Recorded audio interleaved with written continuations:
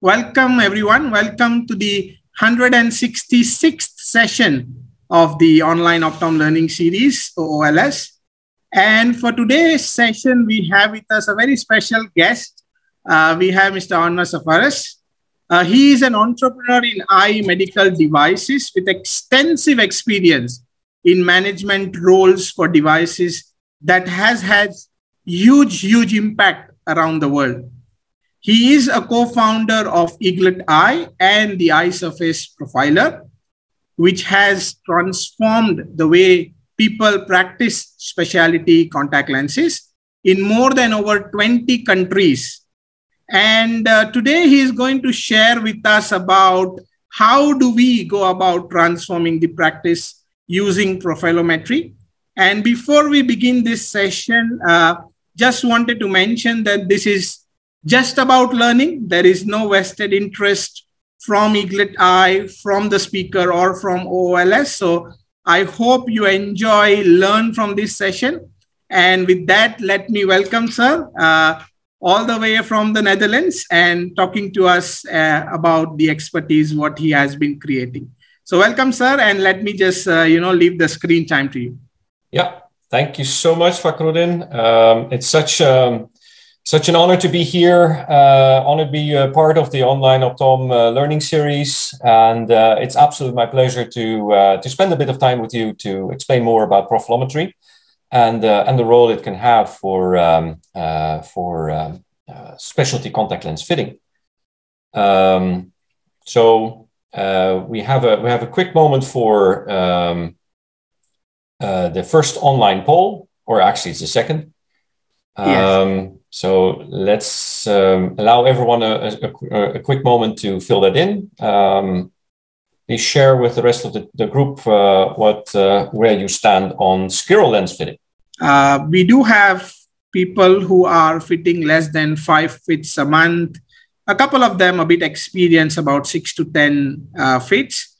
A large number, I would say, who are currently not fitting because it's a student population. But I hope this will, encourage them in the future to start fitting scleral lenses. Exactly. Very good. Awesome. Thank you, everyone, for participating. We'll go to the second one and see what's... So majority of them think about 2 to 3 lens refits would be required to achieve the best fitting. So that's the one. Yep. Yeah. Very good. Thank you. All right. Okay. Let's get this started. So a quick look at the agenda. First, we'll have a look at the sclera. What do we know about the scleral shape? And then next we go into best practice ways of measuring the sclera.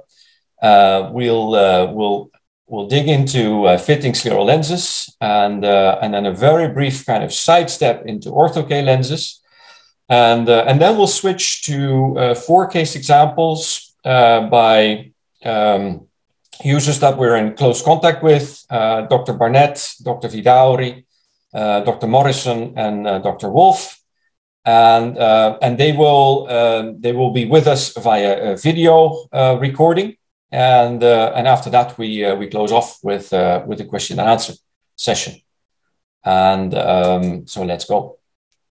So the sclera, up until quite recently, there was not a lot we knew about the scleral shape, the anterior shape of the sclera.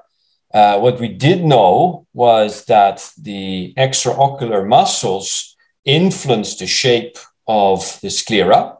That's of course been known for quite some time. But what then happens in between those extraocular muscles and say the limbus, not a lot was known. And early in this century, there was some work being done with anterior segment OCT. But of course, that only allowed a single cross section to be viewed. And it was really when Profilometry became available that the full sclera could be mapped and therefore analysis could be done. And this has led to a whole list, a whole flurry of publications. And I'm only going to be able to highlight a few, but hopefully all of these will elucidate the subject. So this is a research done by Dr. Jetlika at Indiana University in the US, where they try to determine whether you can predict the scleral shape from the corneal shape. And they only found a weak correlation.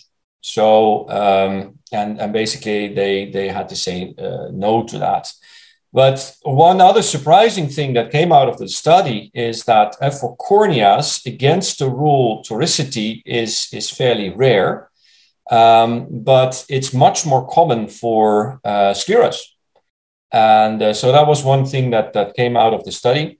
And some other publications say that closer to the limbus, the asymmetry is relatively small, but the further out you go, the more asymmetric the sclera shape becomes. And there's also something that the more irregular the corneal surface is, the more irregular the scleral surface will be. So there's definitely, so pathologic eyes, they tend to have very irregular sclera as well. And so if we move on, there was a large study done in the US and also looking at, so can we extrapolate from the cornea into the sclera? And their conclusion is that you cannot do that. You cannot predict precisely the shape of the sclera on the basis of the shape of the cornea. So here are a set of ocular surface maps, and these are elevation maps, and I will explain in more detail later on what that implies and what is behind that. But suffice to say that right here we have this inner circle is the cornea, and of course around that, surrounding that in this annulus is the sclera. And if we go from left to right, on the very left we see a cornea that appears to be quite spheric. And the same can be said for the sclera. You see a fairly regular pattern indicating that it is about the same height everywhere and indicating a spheric shape. If you move one to the right, we see that the cornea has these blue colors indicate that it's lying lower compared to the horizontal meridian. And so there is toricity there visible. And a similar pattern of toricity is also visible for the sclera. So here, the two follow each other. If we go to the central map, we see, well, one thing that stands out is this red angry dot in the center of the cornea, indicating a keratoconus, a cone from a keratoconus.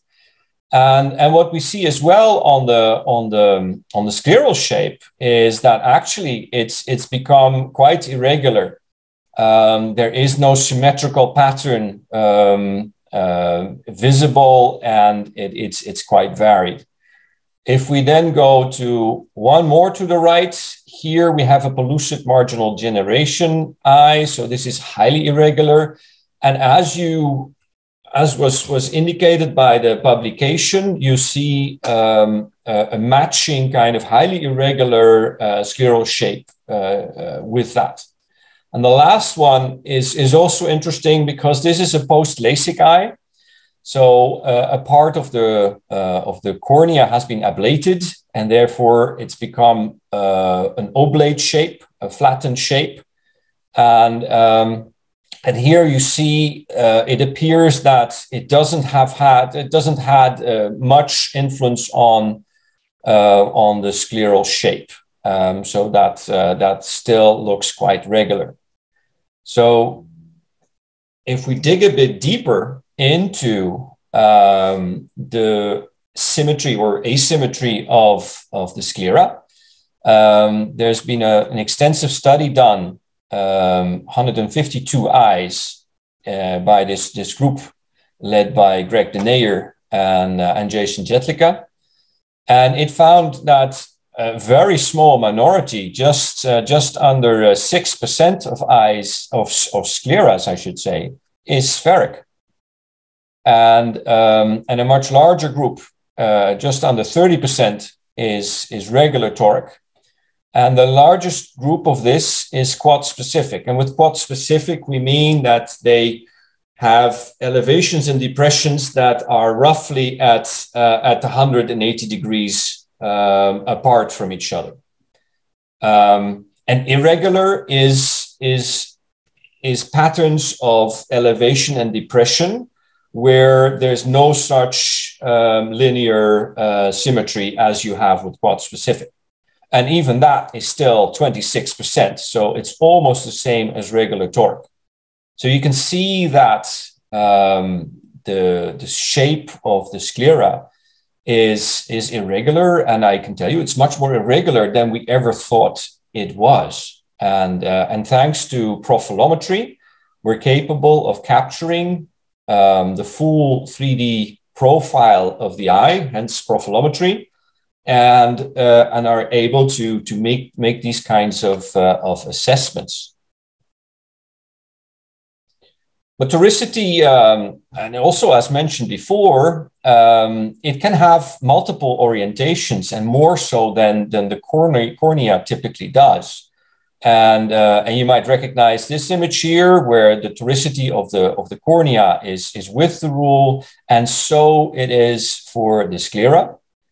And here, actually, you see that the sclera has a toricity that is against the rule. You could argue oblique. There's some diagonality in it.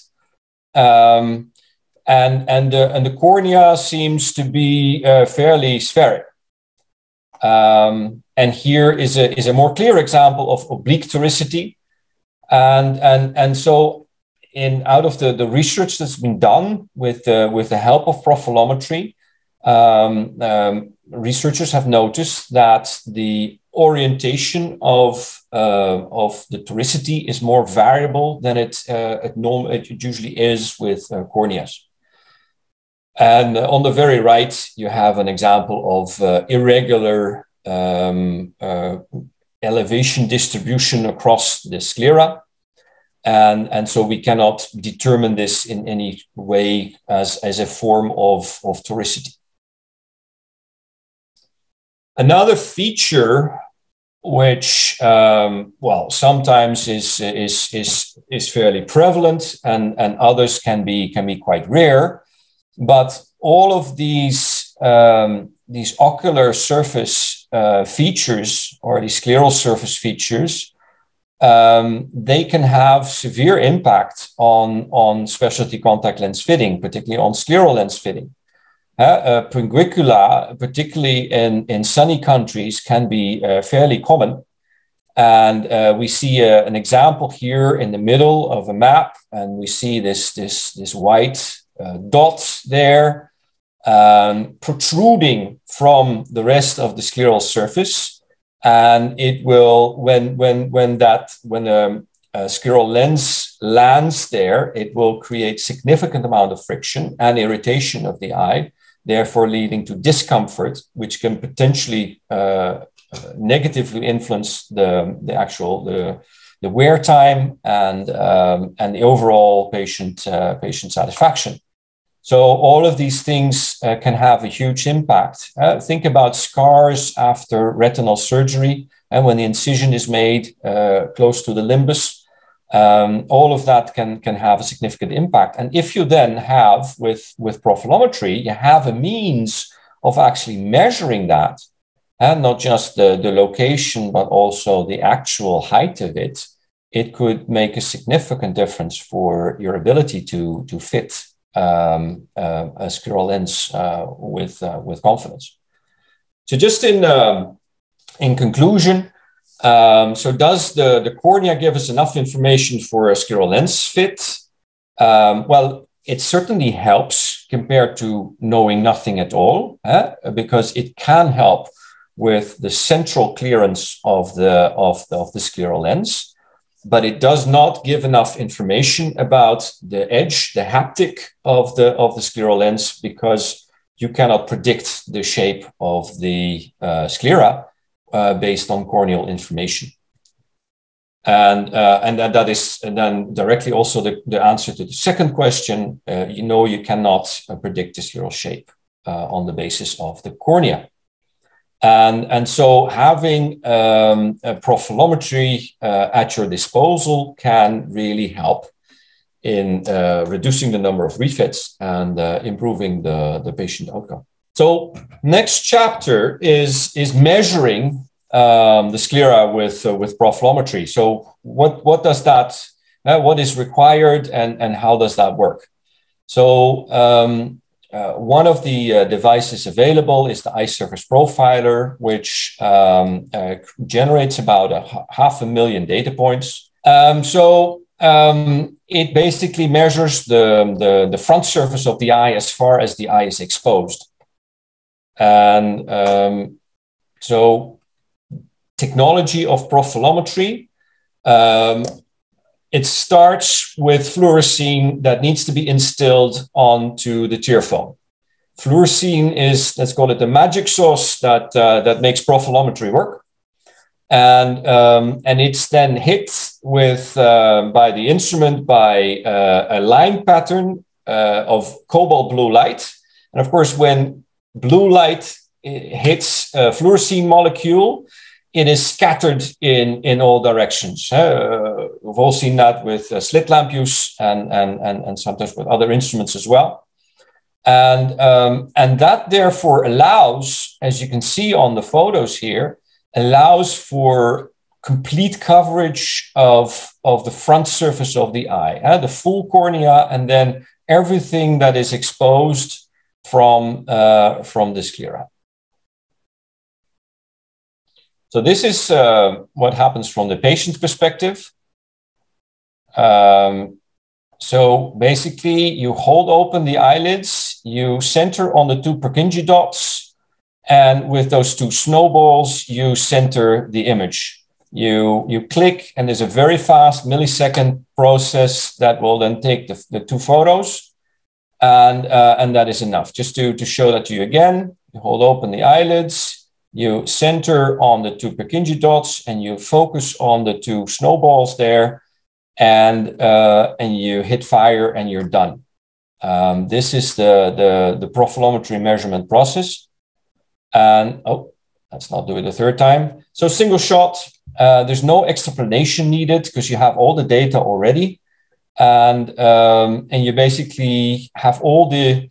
You have a complete height information of the ocular surface, and with that you can create any kind of map or parameter that you would require to assess the surface of the eye. The raw data that comes out is height data. So what you see on the right here are the 500,000 data points. And from the apex to the very periphery of the map. And what's probably going to be a little bit hard for you to see, but the scale here is actually 6 millimeters. So from top to right to the bottom, it's 6 millimeters. And at a scale of 6 millimeters, we hardly see any kind of shape patterns on the eye. And so whilst this is very good for one-on-one assessment or difference maps of the actual surface, because this is the real raw data, if you want to visually analyze this, there's not much we can see. And this is why people have come up with the elevation map, which basically takes that absolute height and then subtracts a best fitted sphere. And those two best fitted spheres can be seen here in this yellow dotted line and the green dotted line. So what happens here with profilometry is that there is an elevation map specifically for the cornea and an elevation map specifically for the sclera, with each their own best fitted sphere subtracted from the absolute height data. And that's the essence of profilometry. And this is the same eye as we saw before with the absolute value. And you see what a world of difference this makes, because suddenly we see this pinguicula here. Let me just go back. The pinguicula is here, and it's kind of visible, but there's very little we can actually see. Whereas here, it really stands out. And also from the cornea, we see it's a regular cornea, spheric. There's a little bit of toricity here, which is influenced as well, of course, by the pinguicula. And so with an elevation map, you suddenly have much more power over assessing the shape of the cornea and the sclera. So again, so we've gone over this, but now we know that these are elevation maps. So the red colors are where the eye is relatively higher, and the blue and green colors is where the eye is relatively deeper and therefore steeper. And so you once you know that, it's fairly easy to in your mind to imagine what that exact shape of the eye is. And yeah, you see the double pinguicula case here, and so very quickly you can assess those ocular shapes. Another map that can be really useful is the tangent angles map. And that sounds a bit like tangential curvature, but it's not the same. So what it is, it takes for every point in the map, it takes the local slope, and so the tangent angle, and basically puts that into a map. So what we typically can see is that, and this is very typical for most eyes, is that on the nasal side, the eye is slightly flatter, whereas on the temporal side, it actually goes quite steep. The angle is high. And this is very typical for most eyes. Tangent angles can also be used for, well, here again, we see a nice example of nasal flattening. So the angles here are relatively low, whereas on the temporal side, the angles are very steep or high. And but some eyes actually don't have such a pronounced nasal flattening. And of course, this will have influence on your fitting strategy for specialty contact lenses. And what sometimes shows up is if a patient has been wearing scleral lenses and they come to the practice and too short before the actual measurement, they took off their lenses, then that scleral lens will have pushed in on the sclera and will have created a ring of depression, which we can actually see here. This is relatively flat, and so that is also useful of the tangent angles map. There's another map in the system that assesses the symmetry or the asymmetry of the sclera. And it basically does so in 4 categories. Spherical, if you have 2 colors, it indicates it's more toric. When you see 4 colors appear, it pushes it as quad specific, or it could be more irregular than that, and then it's indicated as well, just to help practitioners to assess the surface. And before we switch to fitting scleral lenses, I believe it's time for our next poll. Your views on, do you think that there are opportunities to grow a scleral lens practice? So do you think there are some opportunities there? Probably there is nothing much we are almost there and there's nothing much we can do. Or you are not sure? Awesome, great. So I think majority of them are saying yes, there are a couple of opportunities, and I think you're going to discuss some of them with us today. About 80% of them, are saying yes. Couple of them are unsure, and yeah. No, very good. And what we get from practitioners that we work with, that they would absolutely agree there's a huge potential there, and scleral lenses can be really sight saving, can play an active role in postponing certain surgery procedures, and therefore, I mean, what you don't need to do surgery-wise can often be quite beneficial for the eye, particularly if the patient is relatively young. So there are many advantages to scleral lenses. Okay, let's dig a bit into to fitting scleral lenses. But let me start out by saying is that we don't have time today to really dig into scleral lens fitting in all its intricacy. I do refer you. We have a number of videos, and I'm quite sure that the OOLS has videos on that as well. But there are, last year we held a series of free webinars, which in increasing complexity, explain the full process of scleral lens fitting. So I'd be happy to refer you to that. Contact me after if you're interested. So, but the essence of a scleral lens is that it's fitted on a pathologic cornea that most of times is so sensitive that it doesn't bear any touch of a lens. So an essential criterion or a characteristic of a scleral lens that it vaults over the complete cornea and only lands beyond the limbus on the sclera. And so proper central clearance, step number one, is a critical first parameter that you need to get right.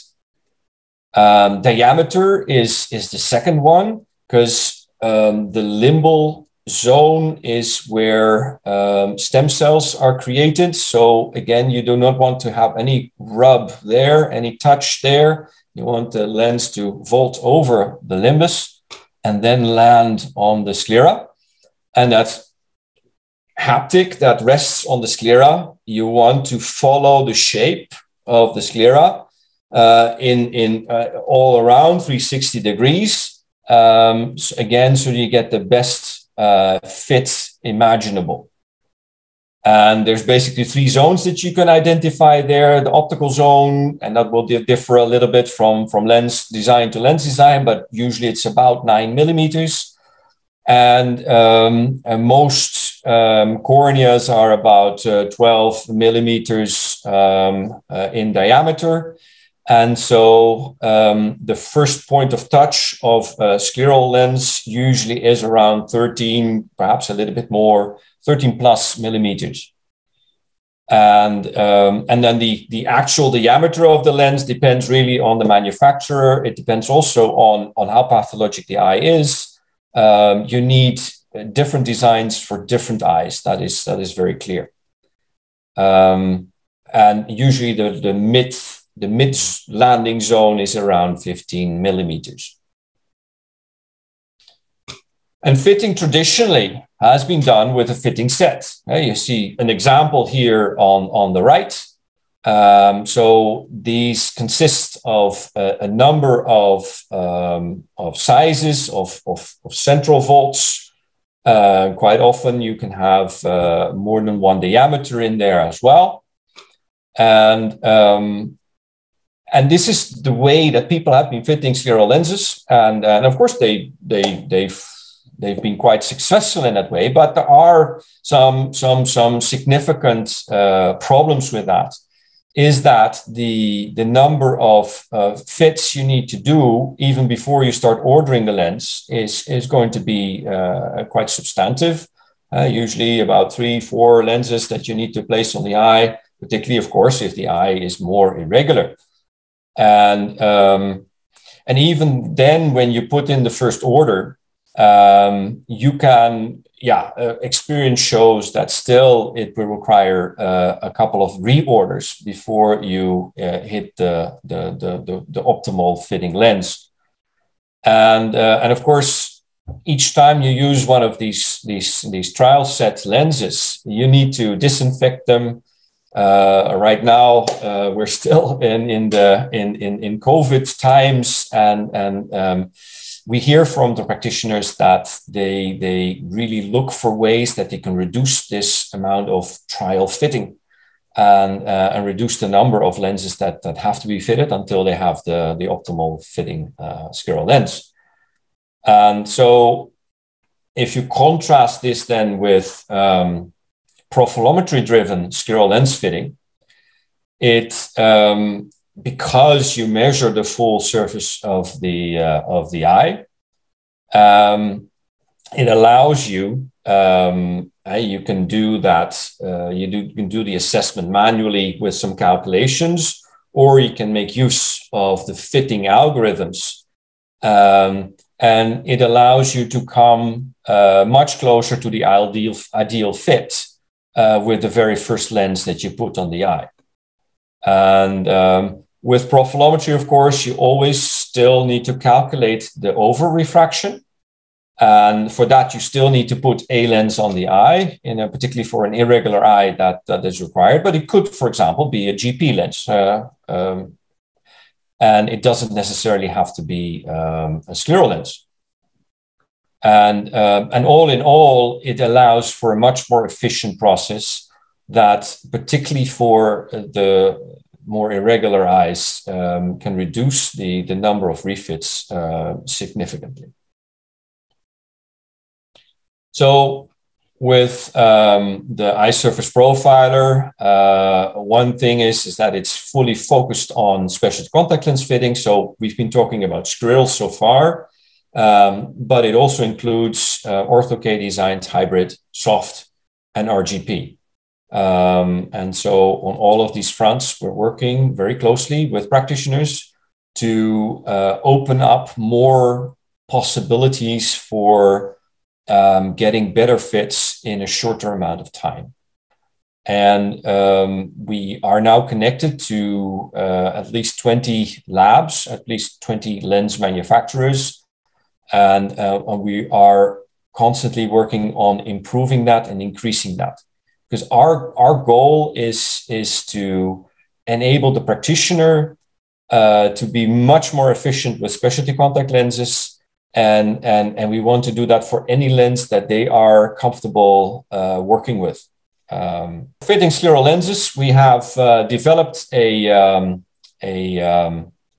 nomogram to guide people through the various options leading to spheric, toric, quad-specific, or irregular shaped scleral lens designs. And all of that is based on exact data that has been measured of the surface of the eye. However, there's also the route that you can go to and make use of the lens fitting algorithms that have been developed. And basically, what they do in collaboration with the lens manufacturer, it matches the front surface of the eye with the back surface of the lens, and out of that comes a best fitting lens within a couple of seconds. So the procedure is fairly easy. You make a good measurement, of course. That is step number one. You select the supplier of choice. and then the lens of choice and the diameter, and you click on calculate, and out then comes the full order parameters that you would need to place an order for this particular eye, and that then you can push directly to the lens manufacturer, who will not only get your order but also will get the map or the measurement made, so that should you need to make an adjustment, they know exactly what the shape of the eye is, which should really improve the conversation that you have with your lens manufacturer. And we're going to make a very short sidestep into profilometry-driven ortho-K fitting. And for that, we have another poll. It's just to know how many ortho-K fits do you fit? Are you probably fitting less than 5, 6 to 10, more than 10, or you are not fitting any ortho-K at this point of time? All right. So looks like most of them are who are regular fitters, I would say. They fit less than 5 per month on an average. And a couple of them also fit about 6 to 10 as well. A bit more experience. Practice maybe, yeah. Ortho-K, of course, is very much in the center of attention, or getting a lot of attention due to myopia management and the very beneficial role that it plays in retaining and managing the progression of myopia in our teenagers and children. And so So a quick sidestep, because we've been talking about scleral lens fitting before, and but of course what you've seen throughout all of the maps in the previous slides is that profilometry captures the full cornea, from limbus to limbus, every time. There's no exception. And of course, it does so at a very high accuracy, 2 micron to be precise. And so there is nothing to stop profilometry from being a very efficient solution for ortho-K fitting as well. And also there, it will lead to reduction of the number of refits and ultimately to better patient outcomes.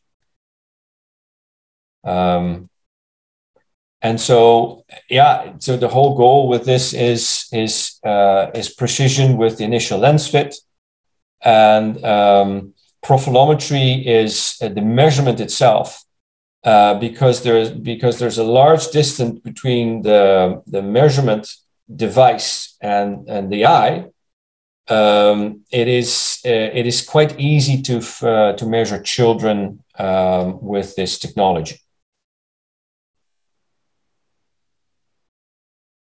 Okay, so, but I'd say the proof is in the eating of the pudding, and so I'm very happy to introduce 4 case examples by practitioners in various countries.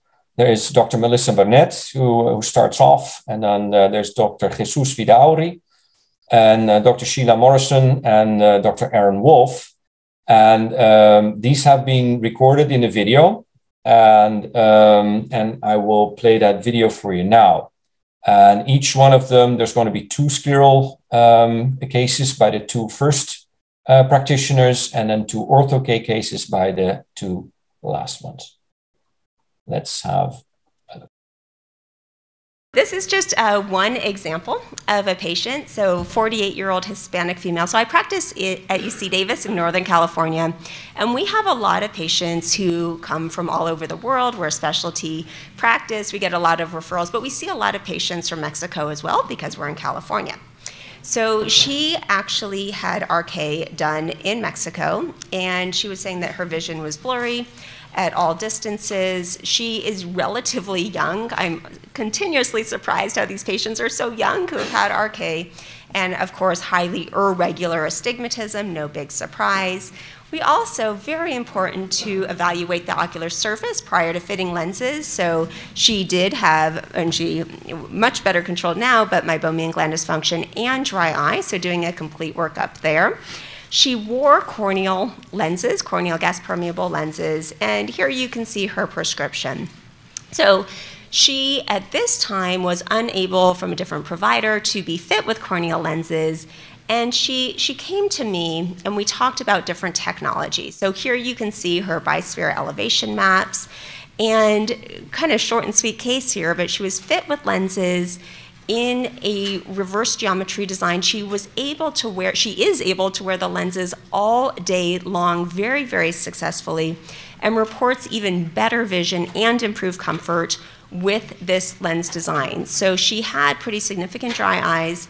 Now she's able to wear the lenses all day. The one thing that she is developing of interest, which I feel like everyone is developing right now, is cataracts. Everyone is coming in with cataracts. And so we're talking about that and her scleral lenses and how we're going to change that after cataract surgery. Fortunately, we don't have to change the scleral lens a lot, but the power we do have to change. So just one case of many, many, but very happy with her scleral lens design. 31-year-old patient. She's a Hispanic female. She's from a different part of Mexico, and she got LASIK surgery done in 2012 when she was 21 years old. Unfortunately, developed post-LASIK ectasia in her right eye, and developed also dry eye in both eyes, more so in the right. In the same city, they placed an intrastromal corneal ring in the inferior part of the cornea, which unfortunately she faced then a couple months later extrusion of the ring, so it had to be surgically removed. They did cross-linking on that eye and then also on the left eye, which they were following up closely with topographies and started seeing some changes, so they went ahead and cross-linked. At that point, she moved to our city in Monterrey, Mexico, and was referred to us. And she had a visual acuity of 20/200 in her right eye, the one that had the rings put in and taken out, and 20/40 in the left eye, and some discomfort due to dry eye. We got her in the office. We talked to her about sclerals. Everywhere is still an expensive technology, and in Mexico more so. So we went ahead and fitted her more problematic eye, which in this case was the right eye. We had to do 3 remakes to get a good lens, and were able to get her happy. This was back in 2016, and she was 20/20 and got at least 8 hours of comfortable wearing time. Sometimes, took the lens out in between in lunchtime, so she could extend for some more hours. So this is an example of a patient that was already happy, but now that we got to make lenses for her using this new ESP technology, as you will see, she was way more happy. So this is actually a couple months ago that we got the ESP in our office. So we scanned both of her eyes, just because we were also kind of practicing. And she was only going to do it for her right eye. You can see that in the right eye, this is the bisphere elevation map that the ESP gives you. You see a fairly spherical scleral shape.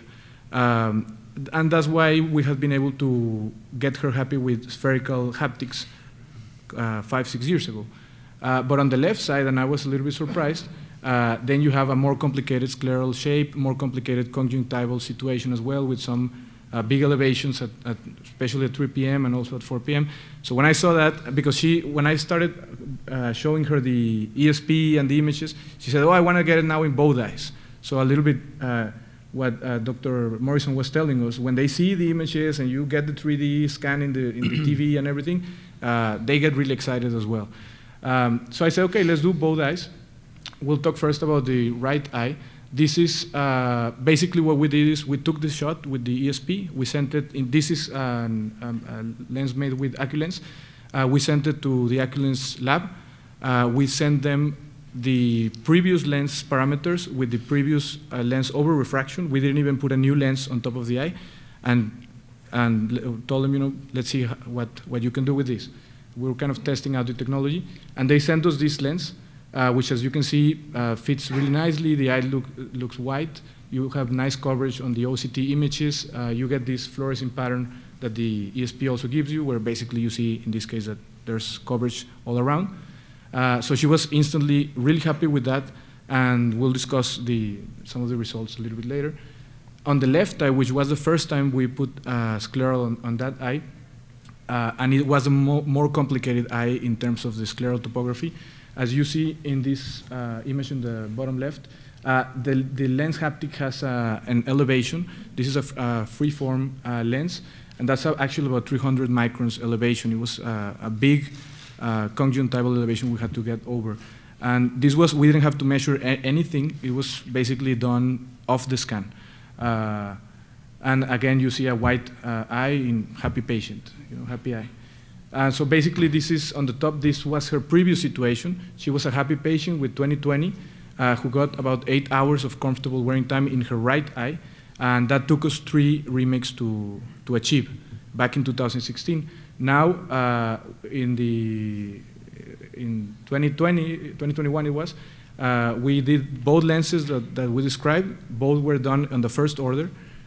She's getting 13 hours of wearing time, and she's very happy because now she resolved the dry eye issue in her left eye as well. Plus, she was also, one of the things she wanted is to not have an asymmetrical lid opening, so she was also very happy with that. So that was our first patient. Obviously, they don't all go that way, but we're really excited for her, and she's now in love with both of her sclerals. Well, and you. And you, yeah. This is actually used with permission. This is my actual patient. She's one of our staff, and she is excited to be famous in Vegas today. And she presented as a new patient, myopic, a little bit of astigmatism. Her biggest issue is contact lens dropout. So we talk about ESP use for scleral lens patients, ortho-K myopia control. We also have other applications outside of myopia control for ortho-K. So in this case, it's a dry eye case. You can see her refraction there. So not a particularly out of the ordinary ortho-K fit, although on the left eye, for some, it may be getting, you're getting astigmatism and kind of moderate myopia. So we took measurements. I threw this in here just to show you for the case for completion to include her lid scan. So she's struggled. She suffers, and she can't wear her soft contacts during the day. With the eaglet, we're now able to utilize it for ortho-K. And so what you're looking at here is our map of Brooke showing her elevation map. And that's the data that we like to use when designing ortho-K lenses. Here is an example of our corneal elevation map of the same patient. And her baseline map. This is how we use the software to empirically predict and design a CRT ortho-K lens. So in this field, we can select, in this case, CooperVision, Paragon CRT, and the software will predict our starting lens, similar to like a slide rule, but it's completely done independently through the eaglet folks and all the algorithms that they've expanded on over the past 12 plus months, and to create the data that we need for our ortho-K lens.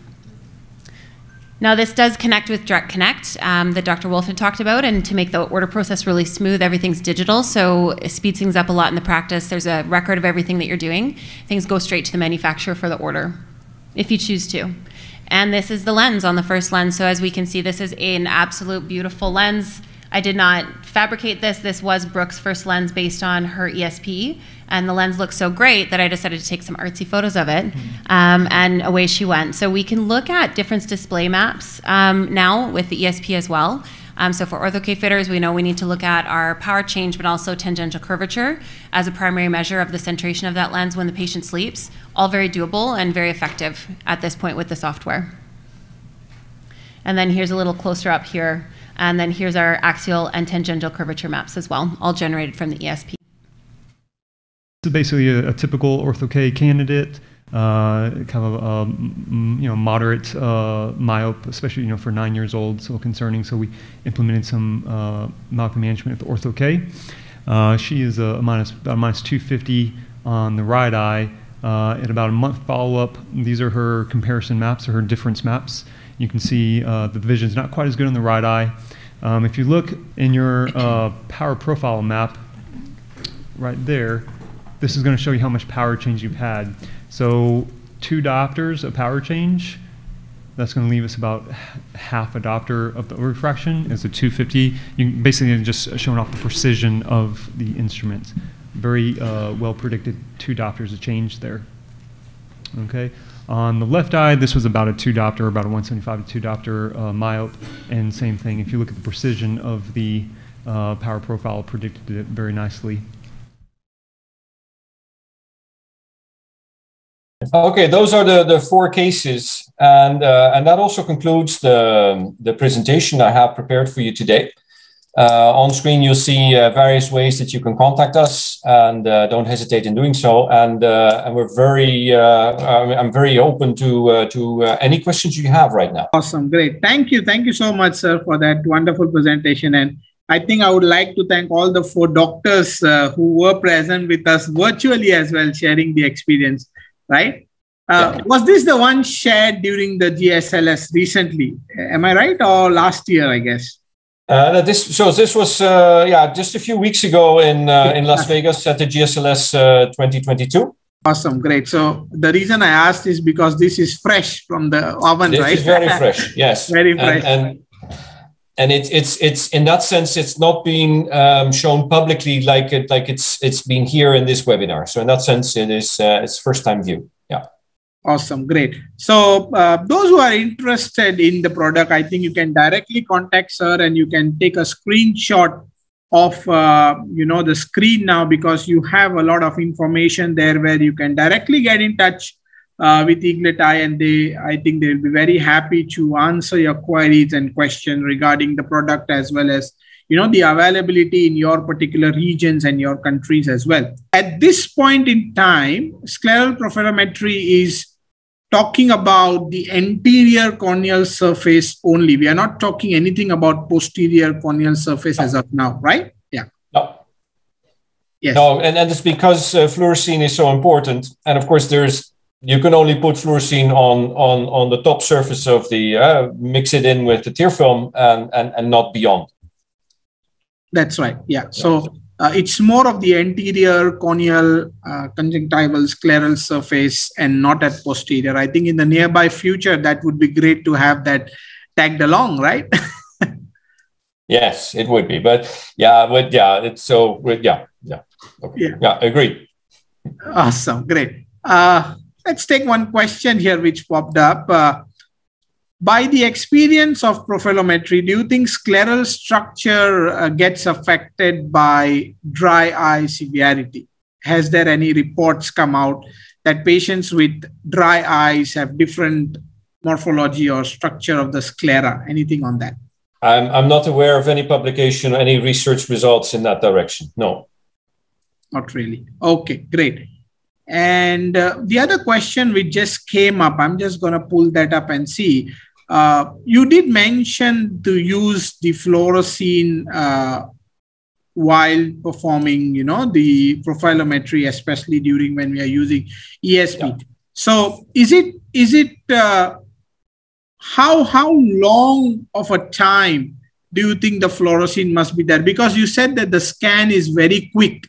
It will take less than 1 second. Yeah. So do you want the patient to, instill the fluorescein, set into the eye for a couple of seconds only, then click, or we should just do it as soon as possible, something like that? Yeah, with, most of our users are fitting scleral lenses on pathologic eyes, and quite often their tear films are disturbed. They have dry eye and sometimes severe dry eye. So it's always going to be a challenge that you want to have the best imaginable coverage of tear film, and of course with fluorescein included, of the eye. So time is always pressing. However, there are really some fairly easy to do things that can improve that a lot. And what we strongly recommend all of the practitioners, and I'd say that this is for any device measuring the eye, never just rely on one measurement, always make at 2 or 3 and have a quick look if they are about similar. If they are, you know that the results are trustworthy, and you can just pick the best one out of the 3. So with 1 dose of fluorescein into the eye, you should be capable of getting 3 measurements without too much time stress. Great. But at the same time, we encourage people to, hey, you can't, once you put the fluorescein, you need to take the measurement. That is very clear. That is very clear. Yeah. That's important because, as you rightly pointed out, we always want to take a couple of measurements to test for the repeatability, so it's quite good that the instrument actually captures it quite quickly. So you don't have to, reinstill the fluorescein and look at it again. So that's really good for us as clinicians when we are into practice. Yeah, be happy to contact us. We do a fantastic online demo and we can take it from there. Yeah. Awesome. Great. And one more question, sir. When it comes to, you did mention that using ESP reduces the number of fits for getting into the final fits. Of course, we understand we are mapping everything. Any particular case whereby profilometry didn't work? You said that, okay, profilometry couldn't work and you had to do a lot. So any particular case you came across, probably, if you would want to share about that? Well, any technology, any instrument always has a limit. And there's always somewhere where it says, okay, but this and not further. And this is very clear. And there's a Dr. Ken Pullum in the UK, and there is Dr. Chris Sind in the US. And they have, for the very most difficult 1-2% of cases, they have the system where you put in the blue goo onto the eye, you make an impression of the eye, and you scan that, and then you base it off that. So absolutely. I mean, but you're really talking about the worst, most complex 1-2% of cases, there is a limit to everything. And so, yeah, same with profilometry. Yes. Yeah. Yes. But what we found is that it's very robust for irregular pathologic eyes. There's ways around the problems with tear film stability. And so we're pretty confident that 98% of eyes can be covered. Yeah. Awesome. Great. And I think you brought up a very good point that, if one technology doesn't work, the second one is ready. So if your profilometry is not suitable for whatever reasons for the patient, you have a second technology, which is the impression method of fitting scleral lenses. So now very similar with scleral lens designs. It is important as a practitioner that you're not dependent on a single design, because you will come across an eye where that design, as good as it might be, don't get me wrong, but it doesn't work for that particular eye. So it's important to have alternatives. Yeah. Yes, that's right. Wonderful. Awesome. Great. So I think with that, we have taken up the questions which have popped up, which were very related to the talk. So with that, I would like to thank you so much for, sharing that with us, and also to the virtual, I would say, our guest speakers, which joined us and shared their experience. Thank you so much, sir.